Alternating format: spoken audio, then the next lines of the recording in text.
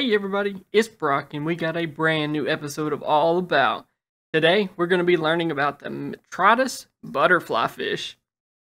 Jumping right into it, this butterflyfish does well in a variety of different aquariums and is a fairly hardy fish that adapts well to the aquarium setting.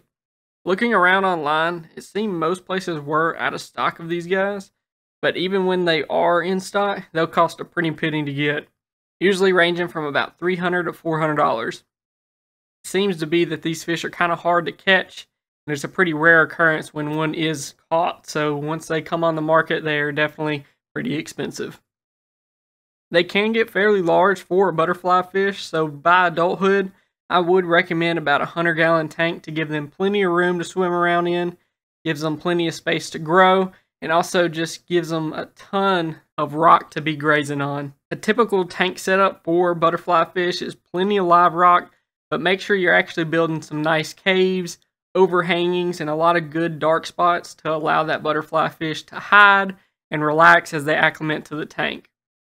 A majority of the time, with any butterfly, they will be very shy when first introduced to the tank setting, not just when it comes to feeding, but actually just being around other fish. They will definitely hide back in the corner a lot at the beginning. Care level, I'd put them at a moderate level. The acclimation of them and the diet are key to taking care of the butterfly fish. It's what can be more difficult at times whenever you have one in the tank. Temper is actually a very peaceful fish. They can even be in pairs. As with most butterfly fish, you do not want to put them in an aggressive fish tank, as they will not adjust to it easily. You know, if you drop them in there that has puffers, triggers, groupers, fish that are very aggressive towards each other, especially during feeding time, this guy's just going to be hiding constantly. Reef compatibility is definitely a no for me. I have seen other butterfly fish like the bandids do really well in reefs. They don't mess with the corals, but these have been known to pick constantly at polyp corals. Brains, your acans, any other large polyp stony corals are basically fair game for them to snack on. Now, like I said, it is just my opinion on putting them in the reef tanks. Some have been successful in reefs. From the video, they're in a very large reef tank at an aquarium. Didn't really seem like he was picking at any of the corals that were growing in there. Most of them were just mushrooms, but still, it looked like he was just grazing around for algae. So it is possible at the end of the day to have one in a reef tank. Temperature, you want to keep it at 72 to 78, DKH 8 to 12, pH 8.1 to 8.4, and your salinity 1.020 to 1.025. Everything's basic there. Of course, make sure your levels are still in check. You don't want any spikes to happen, especially when they're first introduced. Keep up with your water changes, watch that ammonia, watch that nitrates, and you'll be just fine taking care of this guy. The size once hitting adulthood is around 6 inches, so a decent sized fish by the end of it.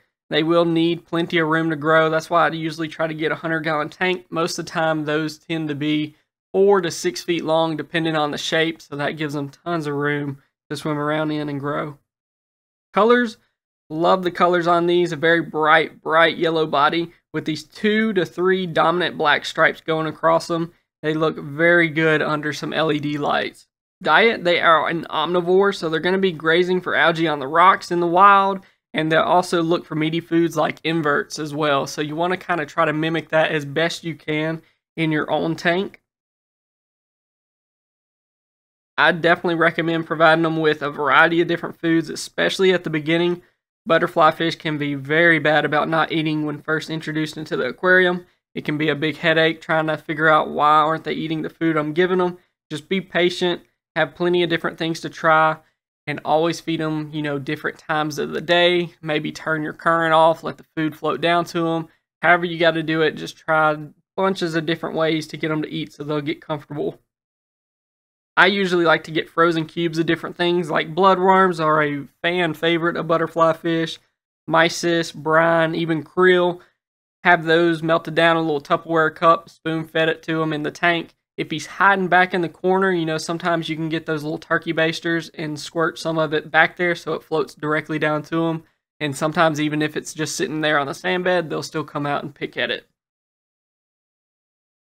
Having natural algae like hair algae or even microalgae growing in the tank is another great way for them to have a natural resource to eat on as they learn to eat from you eventually. So that'll give them something to eat on while they're not eating what you're feeding your other fish.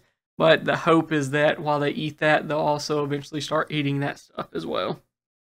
Origin for these fish are deep underwater in the Maldives and around surrounding islands out there. Compatibility, just ask. They do well alone or in a pair together. They usually aren't seen in groups. They also do well with other species of butterfly fish in case you wanted to get multiple different kinds and put together. They do fine that way. I'd recommend putting them in a docile fish-only tank. That's like the best ones for them. Tangs, angels, gobies, clownfish, wrasse, blennies, they'll all get along with those together and will eventually be out and about all the time in the tank. So putting them with those more docile, peaceful fish will keep them a little shy at the beginning, but eventually we'll get used to it and will come out. However, like I said earlier, you put them in there with some very aggressive fish that like to chase him down, he's going to hide constantly. After that, that really isn't much more to talk about for this beautiful butterfly fish. Hope everybody enjoyed today's video. Don't forget to like and subscribe. Tell your friends about us. In this hobby, the more we learn from each other, the better we'll be at taking care of these beautiful fish. Please leave a comment or reach out to me on social media if you have any more questions or want to share your own experience with this fish. Hope everyone has a great weekend, and I will see y'all later.